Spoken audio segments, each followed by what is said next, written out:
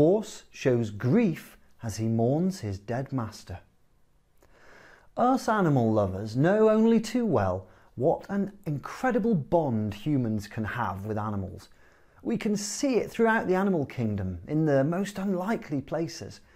I think we need to be careful though not to anthropomorphise here too much. That is to say, project human characteristics onto animals and their behaviours which might not actually be there but just look like something familiar to us. For example, I heard a hilarious story about a woman who raised a python from a baby and was convinced they had a special bond, so special in fact that they shared a bed together. One day she became distressed that her beloved snuggle buddy had stopped eating, only to be told by the vet that it was because he was preparing for an extra large meal.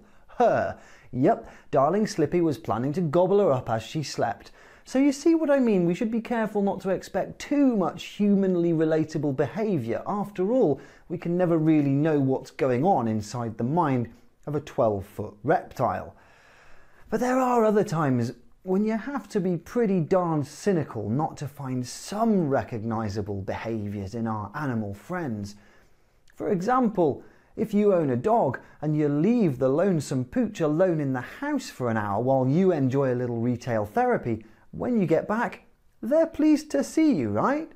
We see dogs being protective of human children, staying by our sides when we're sick, sheep playing football and seeming to enjoy fun, pigs living inside people's homes and acting like one of the family, even birds too, synonymous with stupidity. You know, I'm thinking bird brain, can show remarkable intelligence and, debatably, even affection. So what about horses? I've got to be honest, I'm not sure about this one. Watch the video and tell us what you think. Maybe I'm just too cynical and you can tell me all about the amazing bond humans form with horses. It's just not my animal area.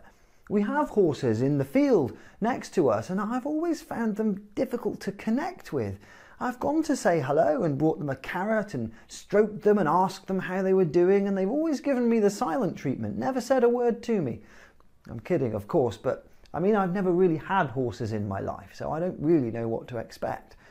So in the video, you're going to see some photos taken at the funeral of Wagner Lima, a 34-year-old cowboy who died tragically in an RTA in 2017.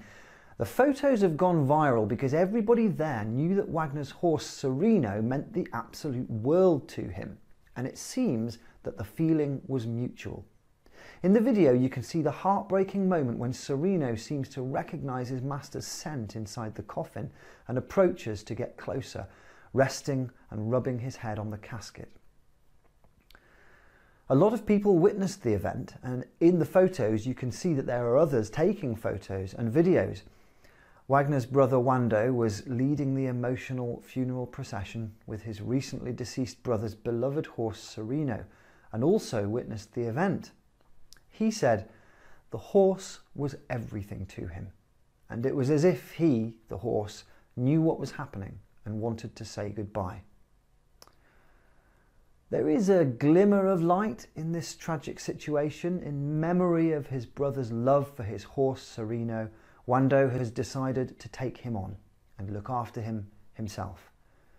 And that must have been an incredibly difficult thing to do at a time when the smallest tasks must have seemed like such an effort or so pointless, but perhaps Wando saw some way to keep the memory of his brother alive and close and to honour him in his passing. Like I said, I don't really know a lot about horses. Dogs I get. But apart from watching all 10 seasons of Heartland on Netflix with the fam, I just don't really know. Honestly, I just don't know horses well enough to know how they compare to others in the animal kingdom in terms of intelligence or capacity for an emotional response like grief or sorrow. I'm a mad animal lover. I've just never really had the chance to get close. So I don't know what to make of this. What is going on here? Is this horse scratching its nose on a familiar smell? Has it gone over to a box which he remembers as the scent that gave him food? Or is the horse displaying emotion, upset, or even grief?